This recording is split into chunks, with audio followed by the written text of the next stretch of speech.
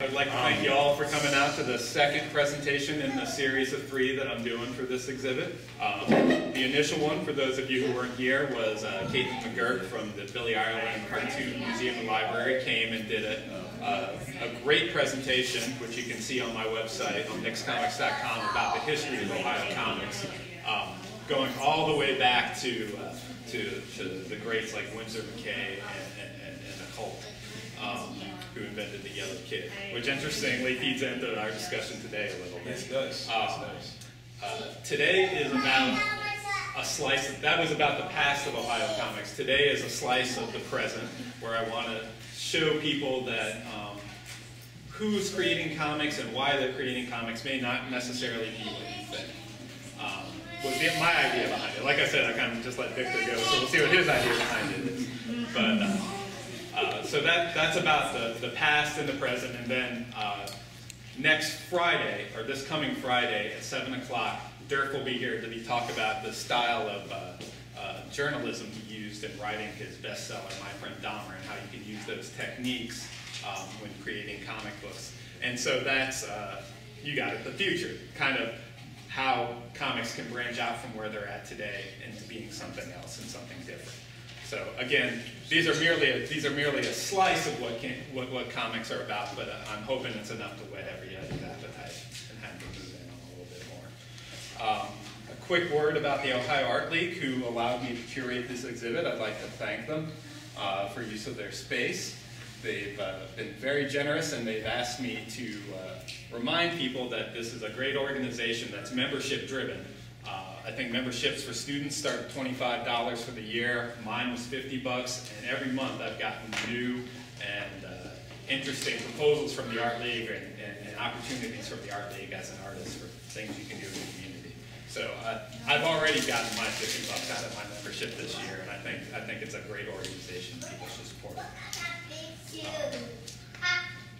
I think that's it. I would like to encourage everybody to take a look at the comics in the pop-up shop and pay for them on the counter, at the counter on your way out.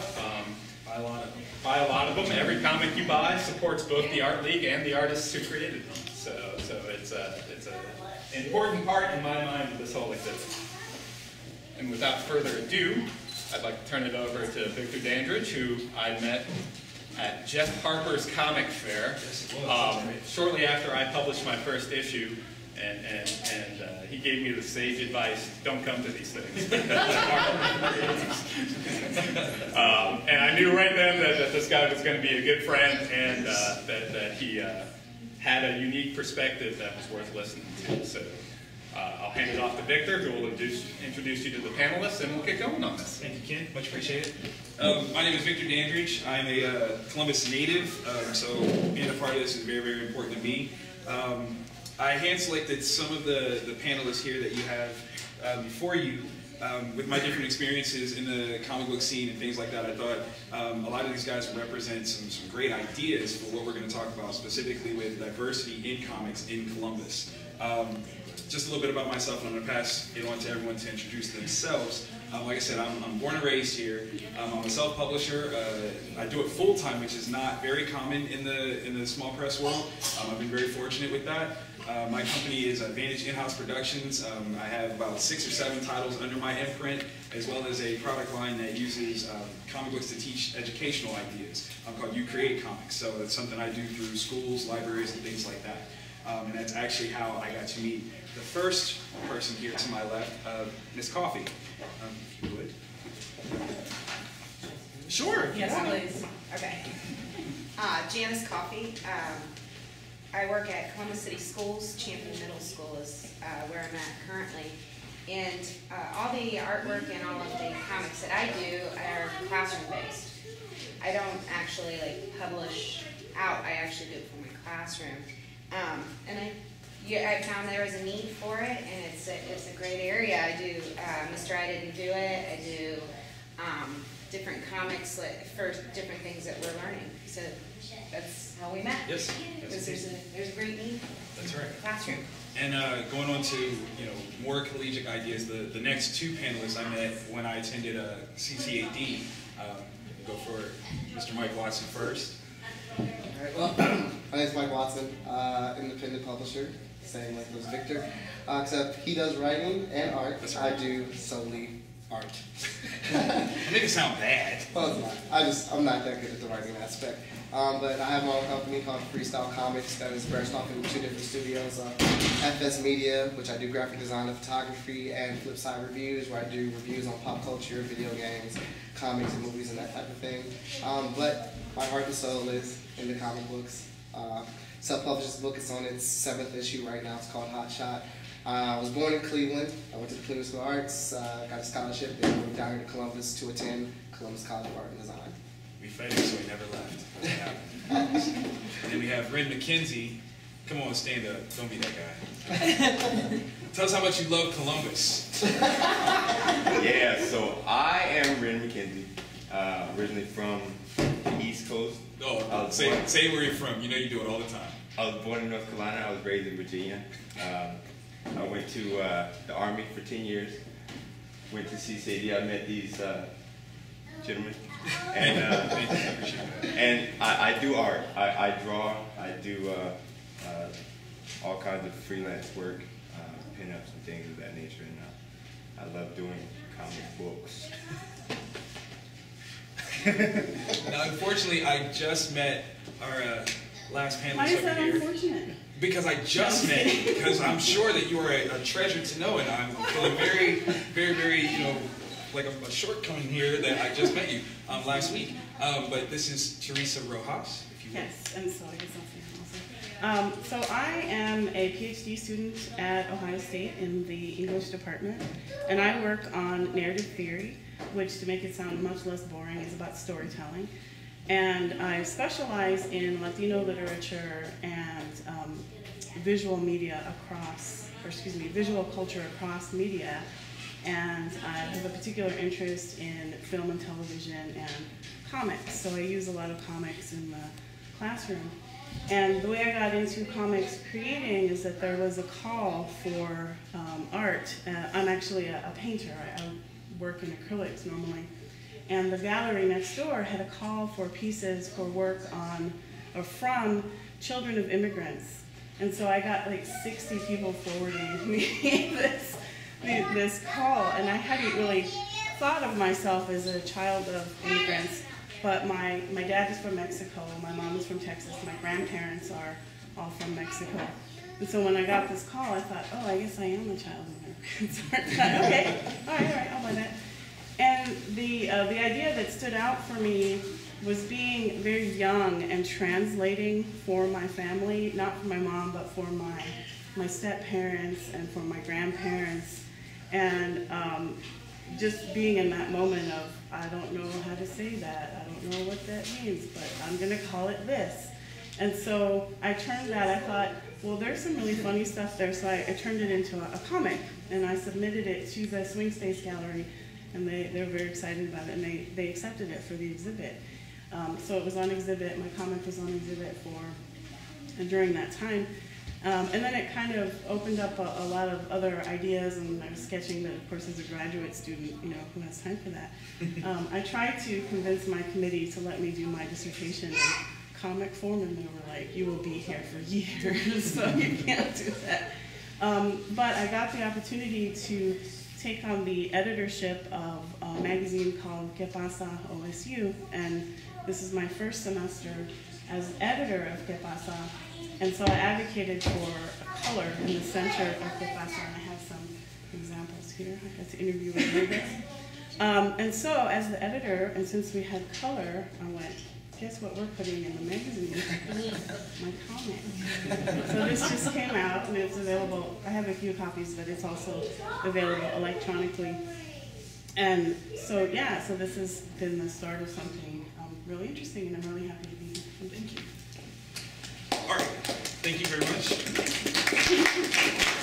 All right, so the idea here is about diversity. Some of this kind of sparked from the comic symposium that was held at CCAD last year. And there was a lack of minority voices to be heard there.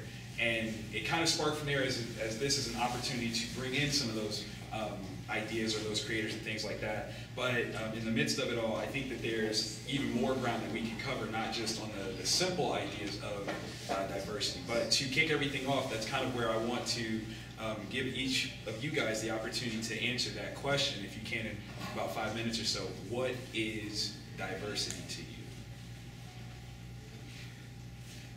I'll take her. Go for it. I heard you in the breath. That's right. I know. Diversity for me is variety. Different flavors, different mixtures, being available to be viewed, seen, experienced, read, watched. Not the same color consistently over and over again, the same spiel being given to you, but a variety of ideas, concepts, people, and culture. That's pretty good. That's pretty good. Yeah, that's What you was that a? You taking that on? Mine is strictly artistically. For me, for the past few years, and you know this for sure, Right. I can become stagnant with my art if I do the same style or what is conceived as a style. I become angry with myself. I feel as if I'm not getting any better. So I go out and I explore other avenues, other different techniques, and try them out and see if it'll work with what I've already gained. Okay. So like for you specifically, diversity is like it's just an exploration of okay. of what my limitations might be, Oh, I like that. and trying to you know. You personalize diversity, like that's pretty good. Like, most people don't do that. It's more about everything else, but that's very internal. I like that.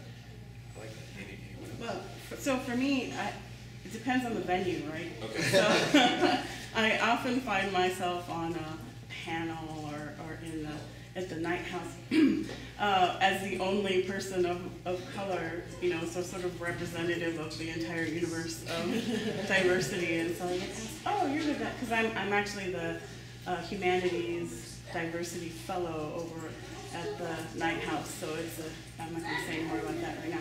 But anyway, so in this context, for me, it's really twofold. It's about exactly what you were saying, in that there's the artistic diversity, right? So where you see different styles, different kinds of people in comics, different ideas coming through, and different kinds of stories. So for me, it's really important that I'm really interested in life writing, so life narratives. So I really like comics that are about people's stories of lived life, right? But that's like my special interest. But it's also, for me, about who is making them. And I'm really, really interested in the different ages and the different ethnicities and nationalities. And so I'm originally from San Francisco, and I've been here for about 15 years.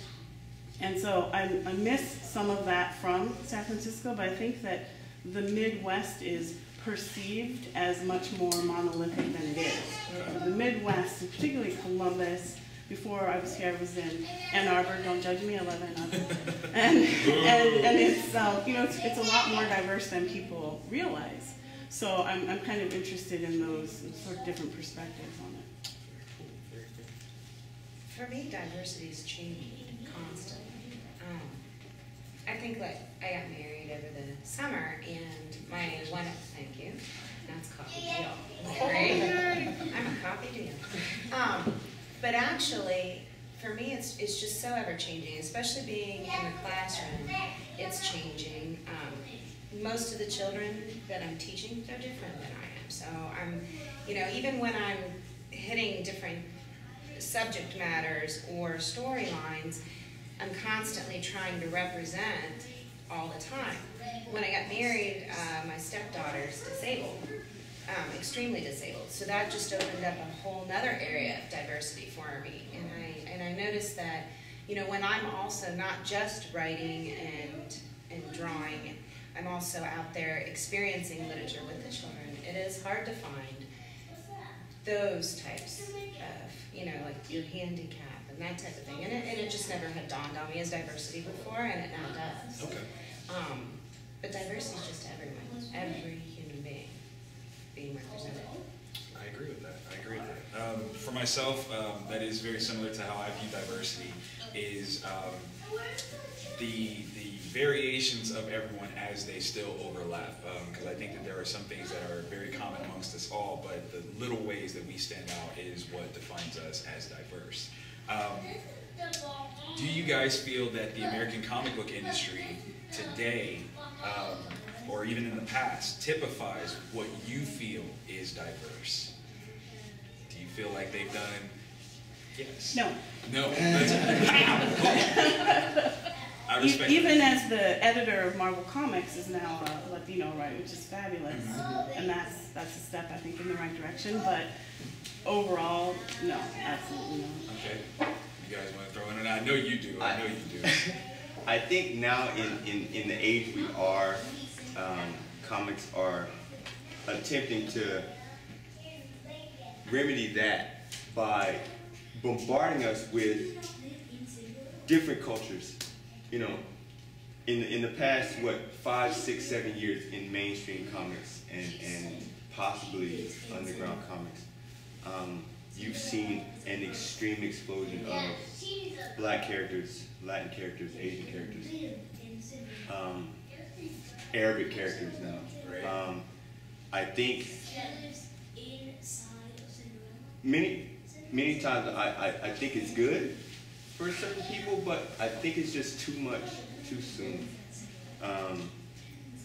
for you to change icons in that genre, especially ones that are household names, even as a minority, maybe a bit much, in my opinion. It's a culture shock. It just makes you feel as if it's all about that company getting money. Gotcha. You know. Yeah. Hold on to that thought, because that's another question. All right. Yeah, we're definitely going to jump to it. Coffee. Well, I know that for me, it is really hard to find the diversity, especially when I want to maybe get something across and where I have children reading. And I have had so many kids start reading because of comic books and graphic novels. But I learned real quick, real fast, I had to check things like, you know, especially how it represents females. You know, I can't throw one out there and you just can't dump them out there, you know, when you're teaching middle school, if things are, you know, and I noticed, wow, it's hard sometimes to find women represented like women. Or You mean that as opposed to like objects, yes. right, you know, and I get it.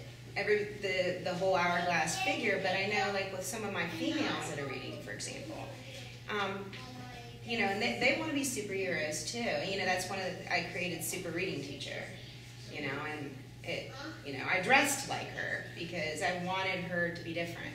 But I don't see a lot of that. And I don't see a lot of, but I'm not, you know, I'm not saying don't change, you know, your Superman, your Spider-Man. The kids still love them, but, you know, let's get some, you know, interactions, some different topics and stuff. And that's kind of what I do in the classroom. I'm not out there to publish for the public, and I'm for inside the education. At least that's where I'm at right now. And that's what I like to do.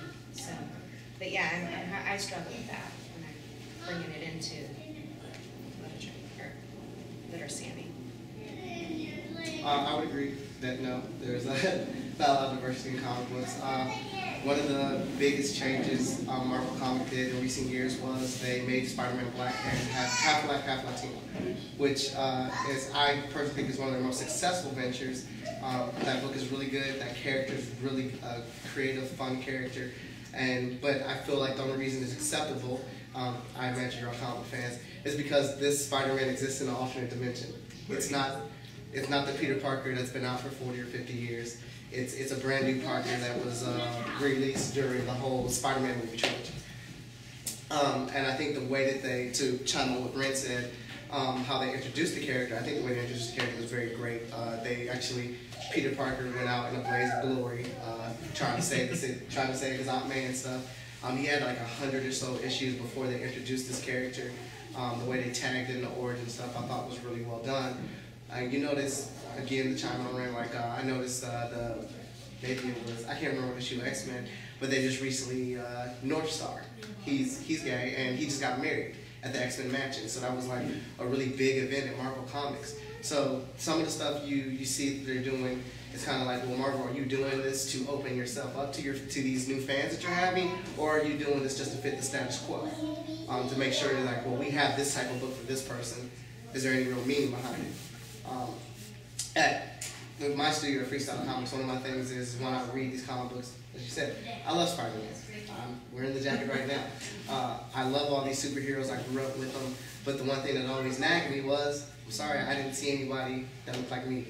I didn't see anybody that looked like me that's doing these great feats. And it always made me wonder, it's like, why can't a person that looks like me or a Latino or Asian do these same things? I mean, you have these fabulous writers, you have these fabulous artists. If you put the stock into them, into these other characters, I'm sure you can make a hit. So when I started making my book, I wanted to see me. So I wanted to see someone like me. I wanted to show kids and comic fans that anybody can be a superhero. It's what really matters is your commitment. What kind of hero are you going to be? Are you going to be a villain, or are you going to be a superhero? The outside of your skin color, the size, the frame, the hourglass figure, or whether you're 300 pounds doesn't matter. At Freestyle Comics, we have all those type of characters. Our recent ad campaign was recently like I take a picture of a kid reading the comic book. It wouldn't matter what that kid looked like, but at the bottom of it, I am Hotshot or I am Vigilance. Because when you read these books, you relate to these people because they're genuine people. You can read that story like, man, that happened to me. Like, I experienced that. I know what that's like. And I agree with you 100% about the female in comic books. I feel she's treated as a sex object all the time. Well, maybe not all the time. They are starting to like really look in and dig into the character and try to make that female a strong, powerful woman, which is what I want to focus on. One of my characters, Superman in my universe, she's Vigilance, but she's also black. She's just, maybe I'm, a little favorite, she can take Superman.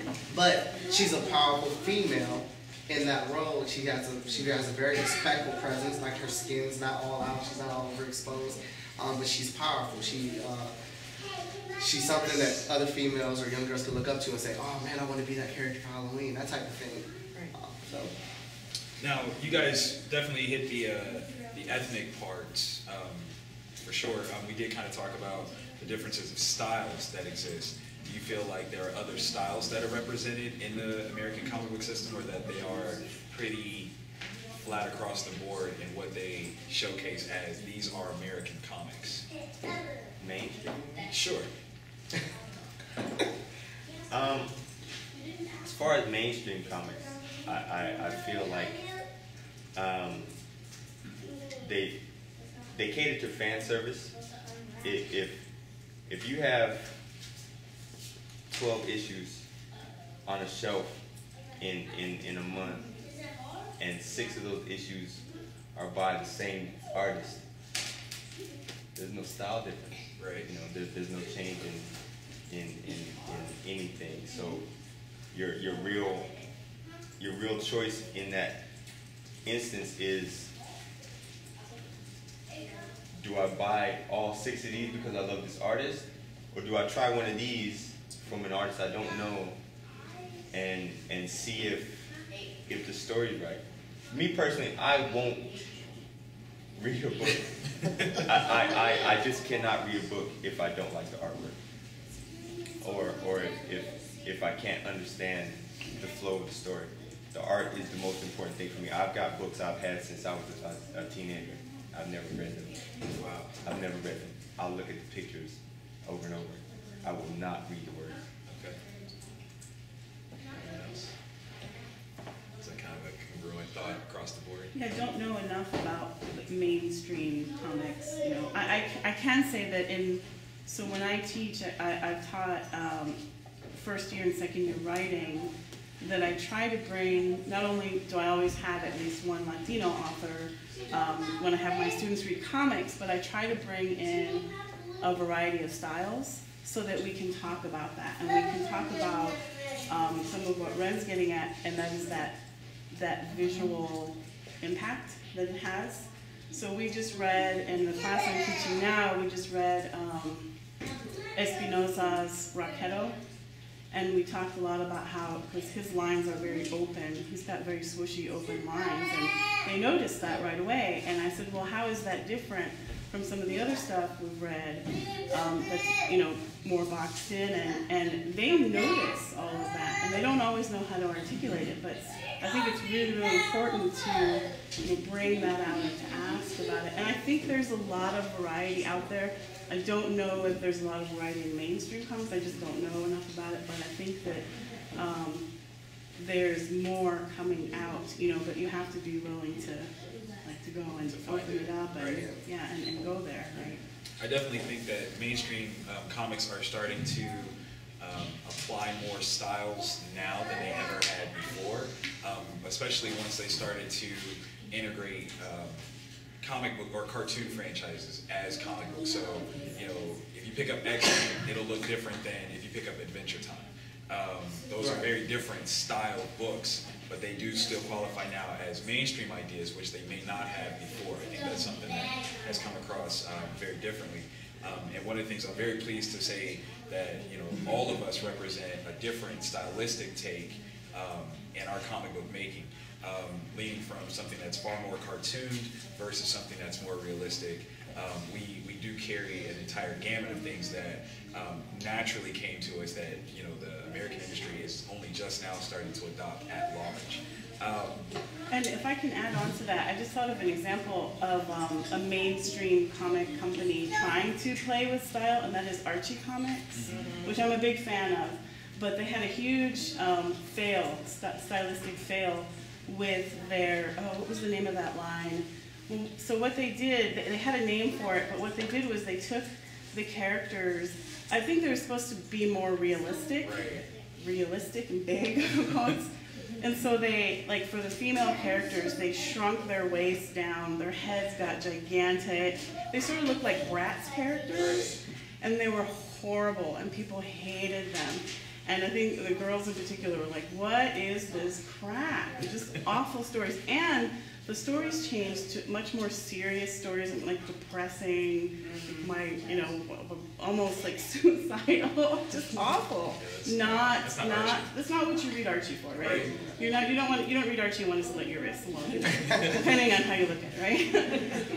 And so I think that's an example though of a company that's realized at the point they needed to do something different, but that wasn't it. That kind of art and those kind of storylines were not it at all. Yeah, but they tried. Yeah, I was going to say that another example of that would be Marvel Comics has released 2 volumes of a series called Strange Tales, where they bring in some prominent indie-esque, if you were to look at that as a style, creators to tell some of their stories. And the storytelling aspects, the art are very different, but that is one of their ways of trying to bring in another style of comic book storytelling into the mix.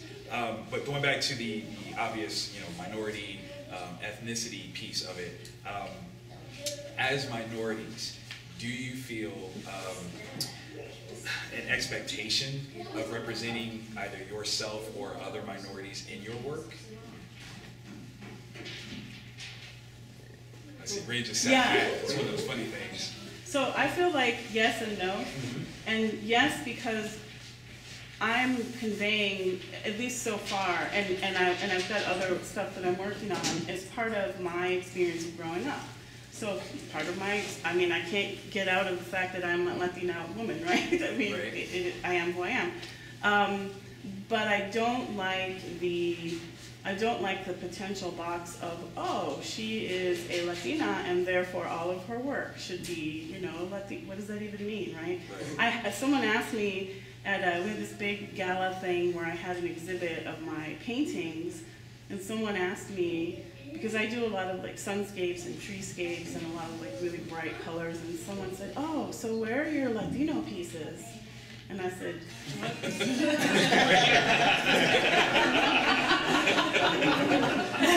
How do you answer that question? So, on the walls. Did you miss the exhibit? Yeah, I'm looking at you, Ray, because I know you So yeah, the thing that that peeves me the most about especially older mainstream comics is for me, and I'm going to piggyback off what you said. I don't know if anybody noticed, but I'm an African American. So, say what? Yeah. Don't let that out. Don't let that out. Oh man, I didn't see you at the last meeting. However, I grew up in a predominantly white neighborhood. I grew up in a very mixed town in Virginia, Hampton, Virginia. So when I read books that had people that looked like me, for whatever reason, every one of their names started with black. And the books were in color. So you could tell he was black. No, you couldn't. And so I didn't want to read that book. And to this day, we talk about it, and I hate any character that refers to himself or has anyone call him black or Asian Steve, or it just doesn't make sense. Obviously, we know what you are. So on the other page, even if your name doesn't absolutely tell who you are, if your costume is in your country's color, and then your sidekick is in his country's color, come on. I mean, that's a little over the top. Superman does not have to wear red, white, and blue for you to know he's American, because he's not representing America, is he? He simply lives in America, but he helps people in other countries. Now, if I'm an African man and I wear the red, black, and yellow, am I only supposed to help people of African descent?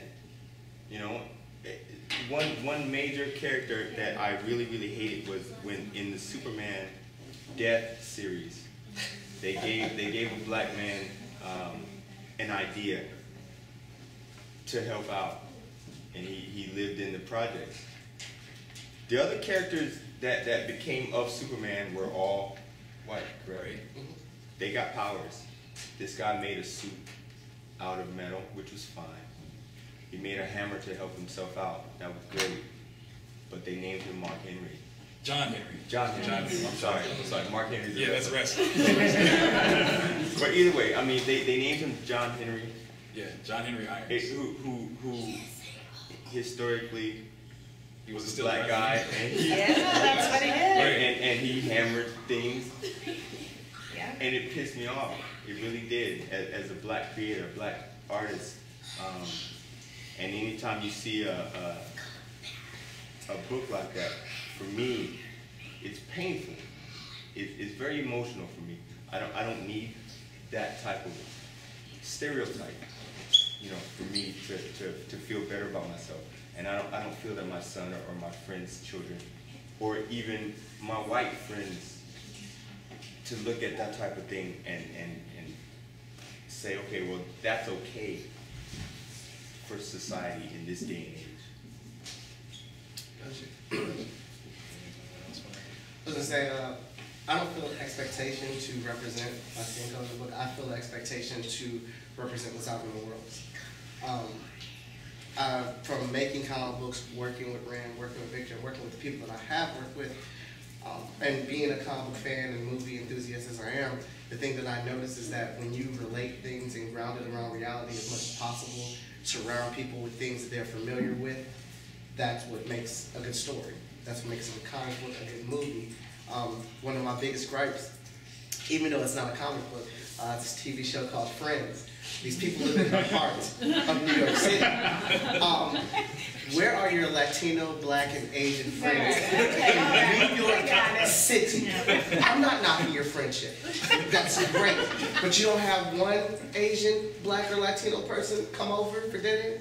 Like, y'all don't have friends outside? I'm just saying. Not even in the building. Like, you don't even pass me the steps. The same criticism, that exact same criticism is being leveled at girls, Lena Dunham's girls. That exact same criticism. Oh wow, that's a big series right now. So yes. That's surprising. Wow. So, and that's my thing. I'm just like, which is one of the reasons why my book takes place in Columbus, because I want people to see those landmarks. I want people to see them in the situation. And when I watch Friends, yeah, it's funny, But then in the back of my head, I'm like, dang, man, I could have had one Latino. I don't know. But I have the expectation to show, have variety. Again, to chime on the first question, I want people to read my books. I want you to get attached to it with the fact of, see, I feel like that could be me, or I feel like that could be my kid, or I feel like that's my best friend. Like, I want you to be able to relate to it. It's kind of hard to relate to something when you don't see you in it. We don't see anything that you're familiar with in it, except for what society is telling you. Hey, this is what it is. This is how the system is supposed to be. This is how a story set up. This is how an apartment in Lower New York is. Gotcha. Coffey, do you have that? Well, I was going to say that sometimes I come from a strange place, because most of the children that I'm working with are, I would say, a large portion of them are African Americans. And sometimes I forget, or I don't think about, I just kind of do. So I'm writing from real life experiences a lot of times. So I'm just recreating, and I have to remember like where everybody else is coming from. So it sometimes opens my eyes up. But it kind of, like, for example, one of the things with Mr. I Didn't Do It, I started that, I don't know, probably 5 or 6 years ago, because I had a classroom full of boys that if I didn't put that down in comics, I was going to be somewhere else, because that was a tough one, a really tough class full of boys that were just wow. And so, you know, all these antics that they did, you know, I went ahead and I comicked it into this cartoon. And I was looking through it the other day, and I thought, wow, it doesn't, if I give those to my kids now, it does look very stereotypical. Even though all I was doing was completely drawing, I kind of put all those boys and what they did into one child, but I was modeling it after that child. And I look at it now and I think, gosh, that kid looks really stereotypical in my, you know, with the long chain and the sagging pants and those really big t-shirts, but that's what he was at the time. So now I'm working on updating it, changing it, making it different, but also representing myself. You know, I'm not going to change who I am. I learned a long time ago that, you know, I have to be who I am. And, you know, I'm a white female. That's how it is. But it doesn't mean that I can't understand or relate or hear your story and try to get it and get it in there. You know? That's a great statement. There has been a little bit of a little internet hubbub over the last few weeks. Journalist Joe Hughes for Comics Alliance did a piece how there are a lack of minority writers in the mainstream right now, and some people do feel like that's one of the reasons that, you know, these particular people of particular backgrounds don't have the necessary skills to relate to the stories or to tell stories of other cultures. And that might be also, on the flip side, why so many characters are carrying a stereotype about their ethnicity or background of some sort when they're created, because the current writing staff, they don't have the counterculture ideas. We have characters like Luke Cage, who is definitely a blaxploitation-esque character. Though black is not in his name, it might as well be. Some of the things that he does. I mean, like, well, he actually had a catchphrase of "Sweet Christmas," but you know, like when you read it, it's like "Sweet Christmas." Like, you know, it's just something you're supposed to hear. You know, it's not just like "Oh, sweet Christmas." Like, you know, it's not a grim. There's a certain way that it's supposed to be read. So that's you know, there's a cultural wall there that seems to be the promoted idea of why these things don't necessarily cross over. But I like what you're saying, that once you really tap into the heart of it, those things really don't exist. There is no reason for us not to be able to go across the world, because there are those common-based things. The next question does kind of go back a little bit. Invitation versus exploitation. When they do try to integrate these other cultures, other ethnicities, other types of people, you know, do you feel that it is that open doorway, or is it, you know, exploitation? And can you give an example of one that worked? That where the question just got hard right there. What worked? Oh, I don't know. So I have an example of invitation versus exploitation that is sometimes inviting and sometimes exploitive. And that is with the Hernandez brothers. Okay. So Gilbert Hernandez, Jamie. Jamie Hernandez, thank you. And occasionally Mario. And that is that in that, so the Hernandez brothers work, and I remember being an undergrad and this being somewhat inaccessible to me just because although I would go to the comic shop and I'd see it, I knew if I took that home I was going to be in trouble, right? So I was attracted by the covers that had women who were sort of more normal size or maybe a little bigger, different sizes, and that was very attractive. But then I would open it and there's, you know, some sex stuff that if my parents were to pick that up, and I was a commuter student, so that was not going to be okay. And so when I was an undergrad, I didn't explore that because I didn't explore their comics because of that, because I was like, I'm gonna get in trouble. And so coming back to them later as an adult and as a scholar working on comics, I've been reading their stuff and their standalone stuff, and I find some of it is just so wonderful and so inviting, and you see different body types, and you see so many very strong female characters and LGBT characters, and it's great. And then you see, you know, characters with gigantic, you know, breasts and all the, yeah, like Luba. And Luba not only has gigantic boobs, but she's got, you know, a waist this big, and I think her story is very compelling, but at the same time I'm sort of repelled by it. And so there's a lot of, maybe not a lot, but there is a kind of sexual exploitation that runs through it. And I've had conversations with folks about this, about having that dual, like, I love it, I hate it. I love it, I kind of hate it. I love it, but I hate it, you know? And it's constant. And I think that also makes their work very dynamic, because I kind of like that push and pull, and it makes for interesting conversation. But I think that's a really good example of where they're working on multiple levels. Okay. What was that? Oh yeah. You can feel that.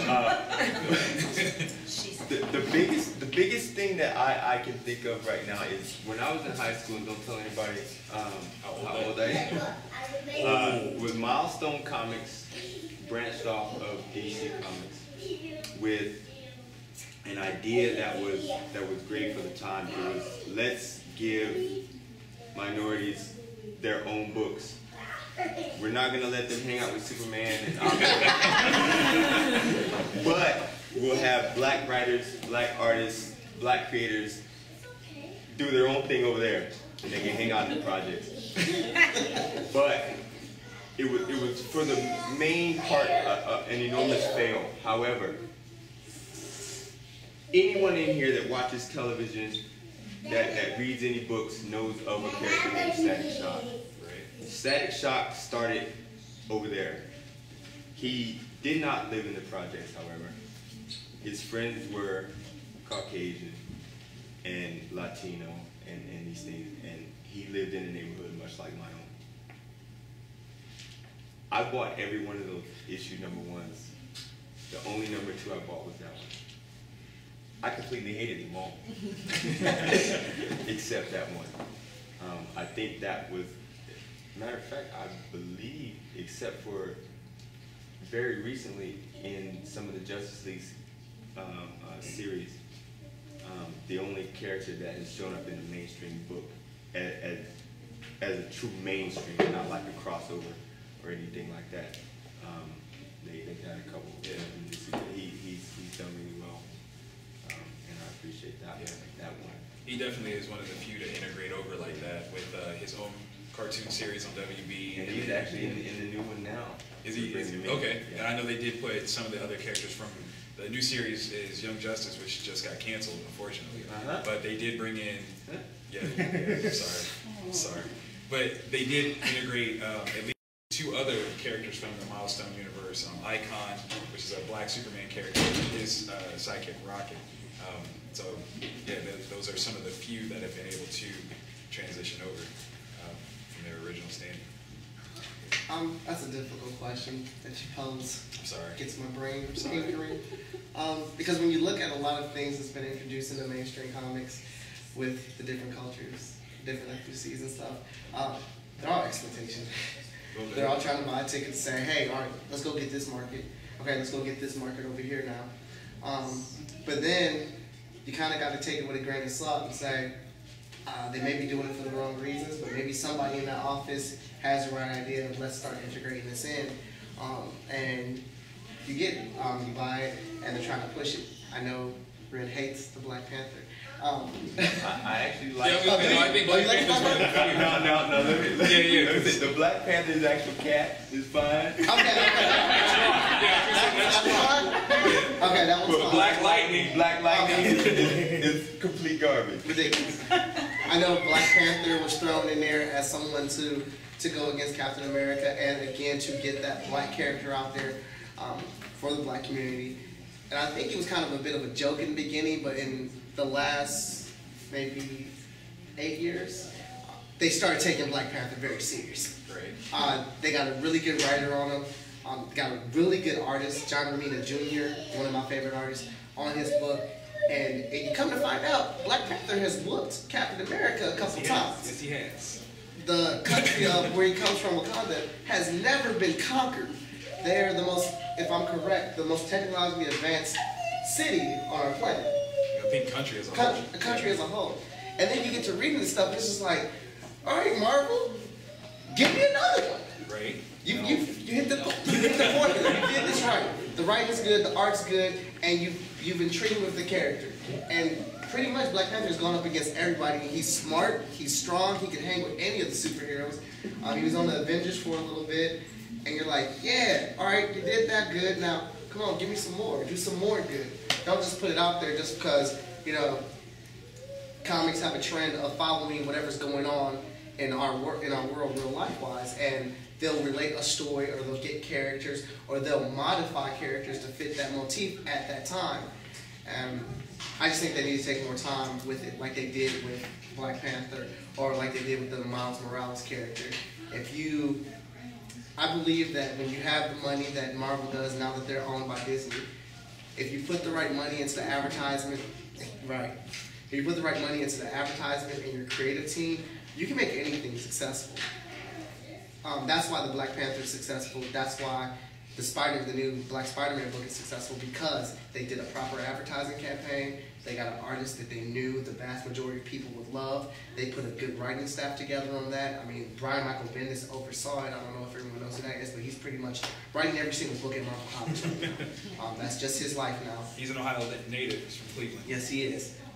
So if they put the time, if Marvel and DC and Image and all these companies wanted to really sit down and come up with these characters for everyone, they can. It's just that the market or the society they're in right now is telling them, all we need to do is put out one every 6 years or one every 3 years for them to make them happy. One that we can really, really put some time and invest into, and then they'll be good. They'll go away. Let's keep putting out these Disney goofy money. Goofy money. Coffey, can you throw any out there? Well, considering that, you know, the majority of everything I do, and I got involved in all of this because of literacy. You know, I mean, don't get me wrong, I was always a Wonder Woman fan and everything, but the reality was I didn't even understand that it existed. And when I did get out there, all I saw was the exposure. Can't put that out. I can't put that out. So I really had to dig. Luckily, I was able to get into a lot of the graphic novels, and there I was able to find a lot of things that were inviting. But as far as that goes, I would have to agree all the way across the board. It is really hard to find something that is not exposure, because I would love to find more inviting. Even the stuff that's not my genre. You know, I've got to work on everybody and think about all of those kids, and, you know, I want them to be exposed to good things. And that's the way it's going to change, actually, is to get them thinking differently, them to be a different media. And they would, in turn, create different things, you think? Well, they would want different things. Okay. So if you start exposing them and you start getting those things out there, and then, hey, I don't want to look at that. Right. Just like, you know, I think that with like the LGBT, I think it's less of an issue with a lot of our children than it is probably with generations. Right. You know, it was all secret. Right. All that I found in here. Now they're like, who cares? Right. You know, so I think that that has been changed just simply by them being exposed and going, wait a minute, these people are saying this thing. Right. But who cares? And I think that's how we can make it. Do you all think that one of the issues that would play into the exploitation is the spectacle that's made behind those changes in characters where, what was it, last year it was announced, if you will, that the Earth 2 Green Lantern, Alan Scott, was gay. But if they had just done it, it wouldn't have been a big deal. It would have been something that, you know, is not sensationalized. It's just, oh, okay, you know, that's just something else to accept about the story, and you just keep moving with it. But once they try to draw attention to that part, that's what makes it more exploitational, or is there even room for that? I feel that it was, I'm sorry, I didn't mean to just jump in, but I do feel like it's exploitational because, you know, I'm going simply by, you know, what I see. And I'm not hearing a lot of my kids asking for a Green Lantern. They might say, oh, Coffey, I want you to get, you know, Superman, or I want you to get Spider-Man, or Batman, or I want you to get this or that. And I'm not hearing Green Lantern. Well, now you see that it's becoming, you know, more acceptable. It's a hype. It's the cool thing to do. So let's make them gay. Now we got a whole bunch. Oh, I want that. Right.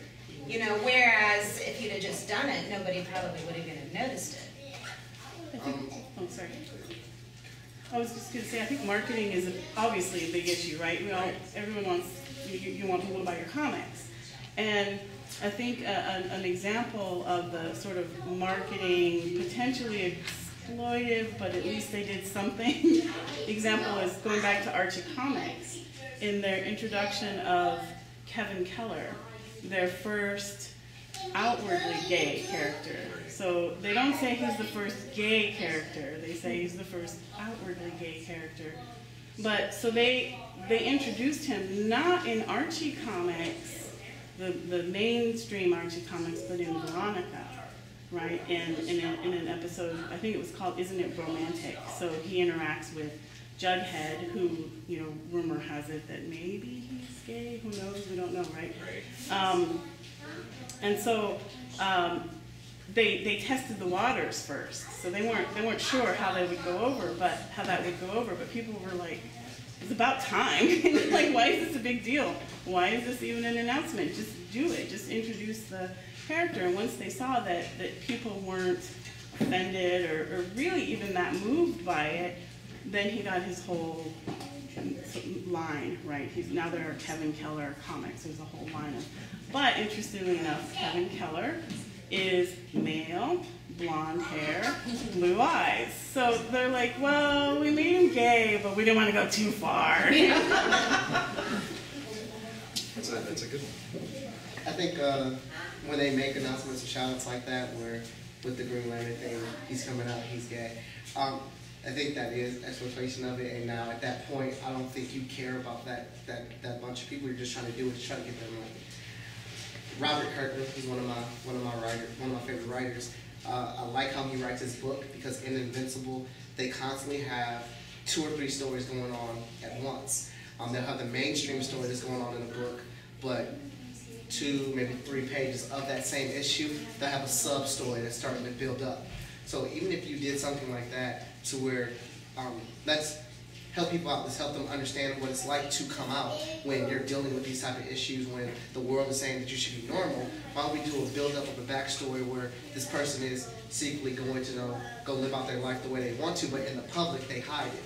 So there could have been a story arc developed with this Green Lantern character where this was going on behind the scenes, but through the main pages he was still Green Lantern, and then 2 or 3 pages he was Green Lantern okay. And then that story could have just came out, you just would have had your readers read it. I think you get more acclaim for something when somebody else discovers it and then they review it and they say, wow, that just happened. I didn't know that was going to happen in a book. We were looking at this build-up and what it was leading to, and I think comics, I mean, I'm a huge comic fan, and I think comics aren't making enough money, but I think they're so thirsty for income that they have to keep rapid firing out. Here's the next big event. Here's the fall event. Here's the summer event. Oh, this character's turning gay. All right, we got the Black Spider-Man. Here comes that announcement. They're so worried about making the announcement to keep people's interest when all you gotta do is write solid stories. there's enough comic book fans in the community, in the world out here, to where they're going to get that book, faithfully read it, and they're going to put up a review, and someone else is going to see that review. Like, what happened to like doing things like that? Like, I used to hear about books, like I hear about a book from Victor, like, you know, this is what's going on, and then I go pick up that book. Or else I'd read a review on comicbookrelated.com, and it make me interested in what's going on. But they're so caught up in the fact of we gotta have something, gotta have this. Let's get our index cards out, our postcards out for this summer's event to let everybody know this is happening. So it doesn't seem like there's any care in it for that reader. It's just like, we're just trying to do another gimmick to get your money. I think one of the most successful uses of ethnicity in comics that way was Shadowhawk. We're talking years ago from the Image line done by Jim Valentino, where it was finally revealed, like I think issue 25 even, I mean, we're going 2 years into the series, that the main character Shadowhawk was in fact African American. It was something that we didn't know, and the way that it was revealed was there was a copycat vigilante who was going out and crippling people of minorities, thinking that that was what Shadowhawk, the character, was establishing. That he was going after minorities because they were inherently bad, inherently wrong, and so he was taking up this mantle. And it was revealed when Shadowhawk confronts this guy, like, you know, this guy's like, yeah, I'm getting the black guys, I'm taking care of all of them. And he's like, really? You think that's what I'm about? Takes off his mask and goes, no, I'm black. Why would you think that? And so it was one of the few and great moments to represent, you know, a sudden, you know, shock and reveal, but it fit within the story. It wasn't about, you know, gaining new sales, because it wasn't something that was, you know, oh, we're gonna find out the truth that he's a black guy. We didn't know who he was, so that was the whole point. Was, you know, here was the big reveal, fits well into the story, and that's the way that turned out, which I thought was really cool. So, with the sense of diversity and all the things that we have, how well do you guys think that Columbus has allowed you to showcase that sense of diversity in your comic booking? Has there been a great response to it, or do you feel like it's kind of, what's your thoughts there? So I'm really lucky because I'm at OSU. We have a cartoon library.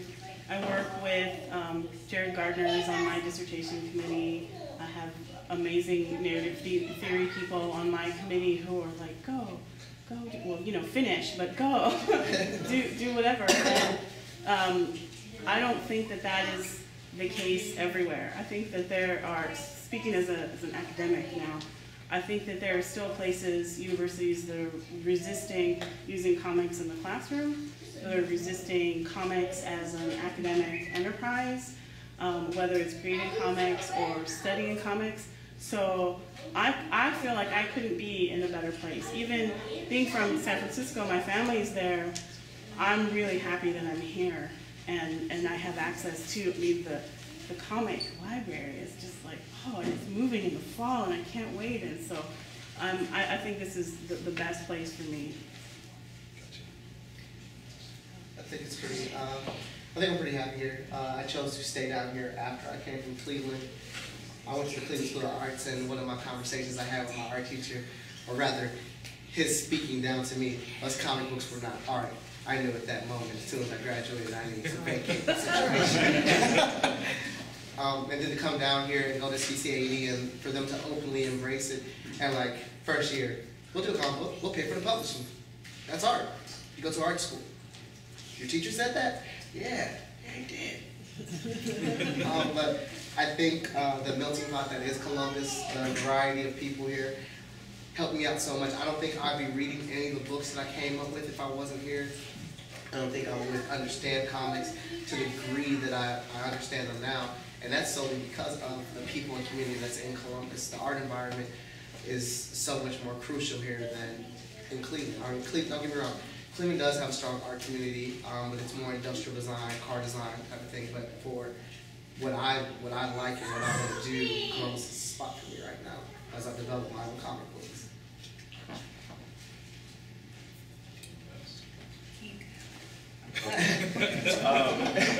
As what I consider a pure artist, as far as me not being a writer or anything else. You do write, don't say that. Not comic book stuff, but I think being behind the scenes, I don't get the luxury of outwardly seeing the results of what I've done, mainly because it's either for someone else, my freelance work, and if they put it out there, they hear the accolades or downfalls or bad reviews, and I've seen a few, which are fine. I like the good and the bad, but as a whole, I believe from what I hear, Columbus is accepting what I've done and what I do fairly well, but I get closed up in my work. You know, I don't go out and promote my own work at any point in time on my own. I don't have to. I suppose I can, but You like to let the work speak for itself? it's not my place. I don't want people really to see my face as, okay, here's my work, look at it. You know, my work is my work. You know, and when you see it, I want you to look at my work and not worry about who I am, unless you really want. Hey, you want them to like be involved and do that. Yeah, I want you to look at art. the work first, and you know, don't say, oh well, this guy is black, or you know, this guy's a white guy. I want you to look at my work and say, I really dig this artwork. Who did it? Who in this room did it? After you see it, you know, don't look at me like, oh, what do you do? Well, I don't know. Go over there and see. It's over there. You know, pick out which one you like the best, and I'll tell you if it's me or not. But I like Columbus. Columbus has a huge art community, much bigger than Virginia, especially from where I'm from. I'm here. I like it. Me draw. Draw lots. I'm going to say, especially coming from a completely different aspect, the whole reason that I even really got introduced into this area is because I had classrooms and classrooms full of kids, primarily boys, that were not reading, that were not interested in what I was giving them, even if it was an adventure story or a boy story, and I'm like, I have to do something else, you know, and you know, I thought, oh, maybe I should throw some comic books in, but I just didn't even know what to do with it, and I actually started studying it through Ohio State. And I was offered that through Columbus City Schools, to go there and to learn about it. And I mean, once you start, you're hooked, and I'm like, it's like Facebook or something, you know, and it's awesome. And then, you know, for what I do, I'm not doing anything to be published, and I haven't even completely even considered any of that, because all I'm concerned with is that just that reading and the storylines, and God, please give me good storylines, you know, and some clean ones.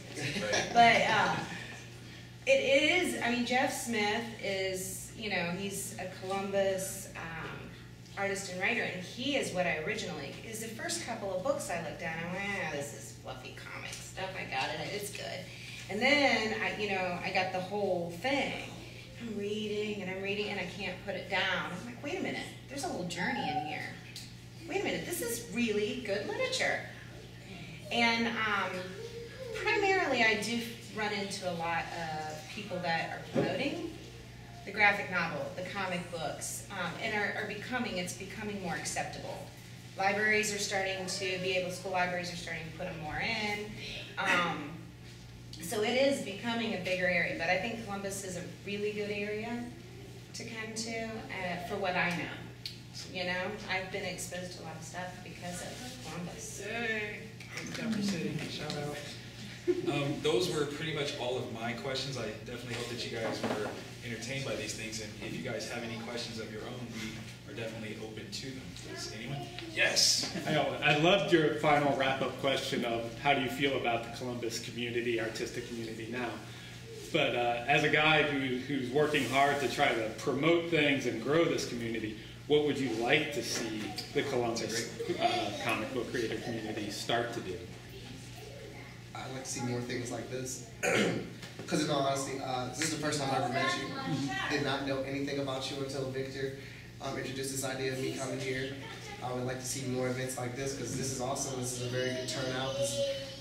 I didn't know this gallery was here. I just know this place was a movie theater. Right. So to walk in here, see comic book art framed, see we got over 15 people here in this small space. Here, attentive and listening.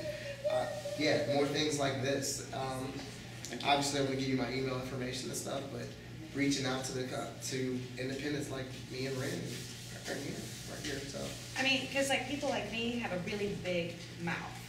I'm not. You think I'm kidding, but I'm serious because I do not shut up. And when like we're all vying for the $10,000 off NBC, like, and that will be graphic novels because they're mine are all stolen. I mean, and that's awesome because if a book's stolen, it's read, and if they're not reading it, somebody else is reading it. But all we're buying is graphic novels, and I have influence, and comic books. I have influence because I have a big mouth. And we have money. We have money for that kind of stuff. So I'm saying, hey, this is good. Personally, as an educator, I'm all about expressing yourself and do that. Give me some clean stuff, just so I don't end up on the news or anything. And those children, when they're exposed, they're in love with it, they become your consumer. I send my kids to the Laughing Ogre. I send my kids to different places to get, and they go, even when they're not necessarily what you consider high income. They're going because that's what they want. That's what they want for their birthday. That's what, some might be little, but it can get bigger. Go to the schools, come out with us. We want you. And piggyback on what you said, we need to support each other in this community because no one else is going to advertise for us but us. Right. So we need to figure out or find out who we are, put ads for our comic books in our comic books when we're at events, do events together. If I do an event, I need to network with you to get you at the event. Find people that have big mouths. There's 5,000 teachers that I run my mouth to, Right. You never know. I constantly talk about you guys. But that's what Marvel Comics and DC has. I mean, they're already up there, but when they were on the ground up building up, they had a network of people that they went through to ask for money to put them here, or where would be a good spot for us to be at, and we need to create that same type of network. And I get that to chime off this man right here, because it's something he's been saying and preaching for years, and he's getting an opportunity to do that within the last 3 years to really push that and show that it can be done. I think some people just need to get off of the hating motif, and we all just need to work together and make an independent community here in the Columbus Network and push it out, and just all work together to make it happen. I think also we need more workshops. This is how we met, right? At the Matt Madden workshop when he was here. And I think we need more opportunities to see behind the scenes, like how do you create a comic? How do you develop a story? What makes a good story? Not everyone understands the labor that goes into the creation of a comic, and I think that lots of folks would be really receptive to small workshops, different kinds of workshops, art workshops, story workshops, panel development, or I don't know, I'm making that up. But, opportunities to come together and make the art together and learn how, because the way I make a comic, it's like whatever, versus how someone else makes a comic. Digital comics are very different from everything that's done all by hand, right? And the only way that we can learn that is by the networking, but also I think workshops, I'm always about teaching opportunities and learning opportunities. I would love to see more of those.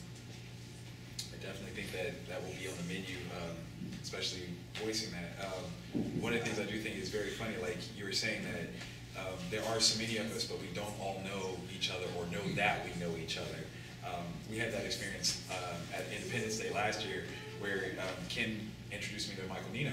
I was like, well, I've actually known Michael for some years. And so it was one of those things where it's like, well, he didn't know that. And then in turn, however long you might have known Michael, I didn't know that you knew him. So here we are, 3 people that have been in circulation around each other, but just never quite brought it in to say, hey, oh, we're this guy and you're that guy. Oh, okay, well, let's do something. So I definitely think that that's a big thing for us to do more things like this, to put us all together in the same room and see what else we can do.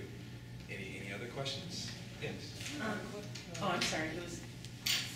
Me? Go ahead. Go for it. Okay.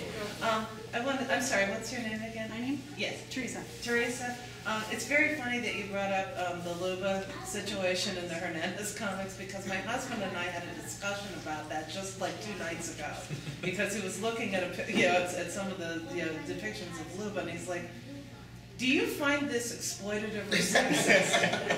And I was like, to an extent, yes, but also I have to realize that I'm dealing with somebody who is running this whole story on, there's a certain level of fantasticness that is going with it, so I can't really say that it's malicious. Yeah. And, and judging, from the other things that both of the brothers have written, it's not, I don't take it offensively as it being sexist, but there is a very funny panel that I read one time where Gilbert, is sitting at his desk, and Luba is pounding him on the head, telling him, "We just stop this, please? I'm having a hard enough time finding blouses that fit." So, I think that he is aware of it, and I think that he's, in that panel he was trying to, point out to women particularly. Yeah, but they're aware of it. Yeah, I think there's also, what I like about Luba, one of the things I like about her is that her physicality is very much integrated into her storyline, right? And into her history and her origin and all of that. So it isn't just that she's this character with big boobs and a small waist, and then, we move on like, oh, let's look at her and critique her or love her or hate her or whatever. It's that she is, that part of her is very much part of who she is. And it's very much part of the telling of her story and the telling of the stories related to her, her sister and other characters. Throughout the storyline. So on that level, I appreciate that very, very much. So it takes away that element of, well, not takes it away completely, but the sort of exploited element that we were talking about earlier, to know that there is that awareness. And I haven't seen that panel that you mentioned, but that sounds great. I'll make a copy of it. Yeah, that'd be great. It kind of fits into at least the self-awareness of it. On a more mainstream side, there's a series called Battle Chasers, and there's a character named Red Monica, and she is busty beyond reason. But at the same time, literally, right, that's not a joke. But the thing is that they are artificially gravitated with their buoyancy, and it was literally, it's up here and then perfectly, supported, despite the fact that she's wearing bustiers. But the creator, Joe Madureira, he did that on purpose. It was this statement about how over-sexualized, female characters are in the comic book world, and she would often use that to her advantage. Those were booby tricks that she would use all the time. Booby trap. There was tricks too. There was some tricks in there. Booby trap. There was some tricks. I didn't want to be all Jessica Rabbit about it, but yeah, that was something that he played around with too, and he was, often said to, been a big person to, over-sexualize a character, but here he did it as a commentary of saying, okay, yes, this does get ridiculous, and this is how ridiculous it can be. So that's another, place where it kind of hit home, where the artist or creator is like, yes, you're right, it is kind of outlandish. So that was a great one. Hold on, Michael. Yes. I have more of kind of a general question. As far as your first issue, how long did that process take from conception to... Yeah, Mike, how long did it take from conception before the first issue of Hot Shot came out? Y'all say that like y'all got something inside my feet or something. How long did that take? How long did that take? How long did that take? I mean, that's all I'm saying. That was written in what? Everybody just lean back, because this is going to take one. The first issue took like 2 years to do. 2 years? Yeah. After you wrote All right, that's fair. First off, let me back up a little bit. I'll give you 2 years. This is, and Victor's a good friend, so I expect my friends to be honest with me. That's perfectly fine, because I'm going to be honest with him. I wrote a story for Hot Shot, and Victor's like, oh man, this is pretty cool. Looked at the characters like, oh, he's a great little blue guy. Okay, look, this is what I'm going to do, because I like you. I'm going to write up a little sample of something, give you some coaching and direction on how to write a story. And maybe you can use it in your philosophy classes, I don't know. So I'm like, all right, that's cool, because I know I can't write. So Victor takes this story, it's about 2 weeks go by, and I get a monolith. It was not that bad. It was. So I get it, and I flip through it. I mean, it's like an academic book. It's got full 6 issues of Hot Shot in it, dissecting everything apart, looking at it like, all right, when you take a character at this moment in the story, you should do this. I'm like, man. And I'm reading like, yeah. So you know I ignored all the academic aspects, right? You know I ignored all that. And I was like, Victor, this is a good story. You should write Hot Shot. Now, Victor's not going to admit it. He did all this on intentions for me to ask him to I did not do that. That was the whole setup. I did That's not the do elaborateness of what he goes That's to. my genius. So we get the book, write it. I start drawing the book. Yes, it was a 2-year process. And I kept starting it over. Kept starting it over. So Victor comes over to my house one day and looks like, so how far you got on the book? I'm like, I'm about 7 pages into it. He's like, all right, stop. I know what you're doing. I understand. Like, what I was noticing is that the more and more I drew the book, I'm like, all right, well, page 8 looks better than page 1. All right, so let me go back. Let me go back, because that doesn't look good. And I just wanted this perfect comic book. And what Victor had to get me to understand, and what I had to understand myself, is that the book's not going to be perfect. You just have to get the book out there. You have to show people that you can make a book and put a book out in a timely manner. The artwork's going to improve as the issues come and go. I just was this real cocky person, and I was at the Columbus College of Art and Design on a scholarship, and I was like, I'm going to put out the best freaking material that you've ever seen. And you know, and part of the reason was because Marvel Comics, I applied to Marvel Comics 3 separate times at 3 different comic conventions. These people, yeah, I'm going to say these people, told me, all right, all you got to do is this. Come back. Bang. Next year. Boom. All right, yeah, I see you fix this, and I'll do this. Bang. Came back next year. Pulled me off to the side. So, you know, I'm looking at everybody else in the line like, yeah, this is it, baby. Yeah. Pulls me off to the side. I'm like, all right, hit with it. What you got? It's like, yeah, this is good. Real good. Yeah, I see you did this. It's not what Marvel's looking for right now. So you ain't gonna embarrass me. So what's wrong with it? It's just real ethnic. That wasn't the word they used. What was it? Urban. There we go. That's better. Right, there. Yeah, so he's like, it's just real urban. It's just not a style we're looking for. So what you're saying is I can draw. Racist. Yes. Yes, you can draw. Your storytelling's good, but they look like black people. No, that's not what I'm saying. I'm just saying you have a very urban style. If you look at our style right now, it's real American. So they look like black people. Okay. So at that point, that's when I decided to venture off into my own comic books. And it's some of the fire that kept having me, all right, no, I gotta redraw. Because eventually I'm gonna be at a point where Marvel Comics asks me to draw a book for them. I'm never going to apply for them again. So you'd be like, no, I'm too urban. I can't do it. Right. How much y'all paying? How much y'all? Yeah. What was the check again? Let me just get the money out. Yeah. Too urban, buddy. A couple more zeros. Yeah, but and then we got up to issue 4 out. We were doing a book about every other month, every 2 months getting the book out. Then there was another 2-year hiatus, had children, had some things come up. In between issue 5, it was about a year and a half to 2 years before issue 6 came back out. So now I'm back on it. Issue 6 just came out last month. I have issue 7 coming out at the beginning of, April? Yeah, issue 7 coming out at the beginning of April, so it's going to be a quarterly book now. I've just started the pencils for issue 7. I have my inker who's fabulous, and going to get it in. So it's actually, when it's a timely process, and you know, I don't have 3 girls running around in my hair, touching my toys and touching my games. Because he's a big kid. Yeah, I am.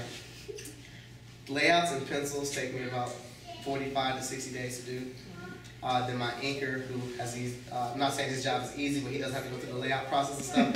So it probably takes him about 20 days to ink it. Colorist probably takes about 25 to 30 days to do colors on a full 22-page book. Letterer, that may be like a 2-week process for the letterer, 2 to 3 weeks depending on how much dialogue's in it. Then it comes back to me, I put the book all together. That's like about 2 to 3 days of getting it print ready. send it to the printer, but thanks to Victor, I found another printer that's faster, so it's like a 2-week process for them to print it and then get the book. So we're looking at about 3 to 4 months on average. Yeah, it's a lot. Ring can do a book in a week. Not even lying. I can actually promote that because he did it. Our first book together, or no, that's our second book together. The Samaritan #1. We had a deal. I was like, look, I'm gonna get you this table at this show, but we ain't going if you don't have this book done. He was like, really? How much time I got? You got 1 week. You turned in a book. I was like, oh my God, I didn't think you really knew this. Like, seriously, it's one of the best books. This book was so good, it's gotten you how many jobs? Maybe 3 or 4 off this first issue that he did in a week. So this is why, like, now I'm like, really, dude? Like, you're just gonna bust it out like in a week? You're just gonna do greatness in a week? That's what you do? So I had to not eat or sleep though, because I got. I'm demanding. That's what happens. I work full time, and so my free time is my art time. So when he asked me to do it, and he said, this is the time limit you have. I slumped around for a while. I'm not gonna lie, but I slumped around for a while. I ride a motorcycle, so sunny days are bad. So I get out on the road and I'm like, yeah, you know what? I'll just work on that tomorrow. Then tomorrow the sun comes out again. It's 80 degrees, and I go out.